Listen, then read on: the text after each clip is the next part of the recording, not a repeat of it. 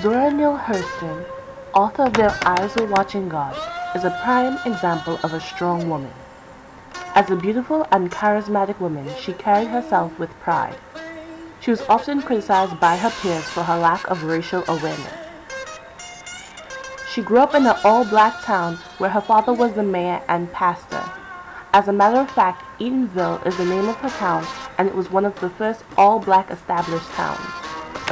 Growing up there, she felt no shame for her blackness and only celebrated her womanhood. She embraced the good and the bad of her gender and her race, and saw the beauty in everything. Zora exuded grace and strength and sometimes found herself as the focus of criticisms for it. She did not let anyone step on her, and she lived for herself. Her writings were expressions of her brilliant imagination and passion for life and knowledge. Florence Mills, known as the Queen of Happiness, was an American cabaret singer, dancer, and comedian. She was a daughter of former enslaved parents, and she was well known for her stage presence, her delicate voice, and her wide-eyed beauty. Mills famously sang the theme song for the show Blackbirds, "I'm a Little Blackbird Looking for a Bluebird." When she died suddenly in 1926, her funeral was one of the most spectacular. Over 5,000 people packed the Mother Zion African Methodist Episcopal Church, and 100,000 more lined the streets. As the funeral procession moved down 145th Street, a low-flying airplane released a flock of blackbirds.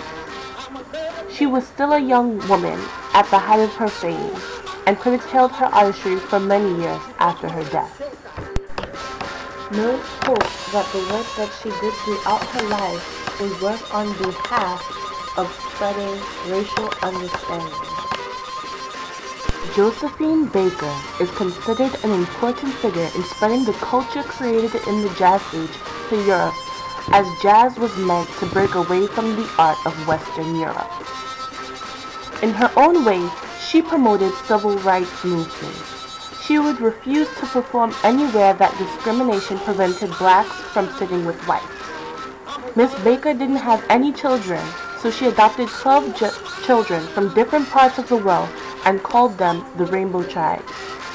She did this to show everyone that children of different races can come together and live in peace, and so other people of different cultures should find a way to live together. Gladys Bentley was a female African-American performer during the Jazz Age. A 300-pound alto singer, she used to dress in a white tux and top hat. She was openly homosexual. Ma Rainey was also a lesbian, and she was a blues singer. On several occasions, she found herself in trouble with the police for her lesbian behavior. In 1925, she was arrested for taking part in an orgy at home involving women in her court. The Jazz Age not only marked development of art, but it also marked social changes and sexual ambiguity. While most people consider the 60s to be the most impactful point for feminism, these women of the 20s had already begun to push the boundaries of society, and for no particular reason than it was their desire to do so. A concept that has echoed throughout the semester has been that of agency. These women best exemplify what it means to take agency and to act. After doing this research and learning about these proud, beautiful women, it's hard for me to look at our culture today.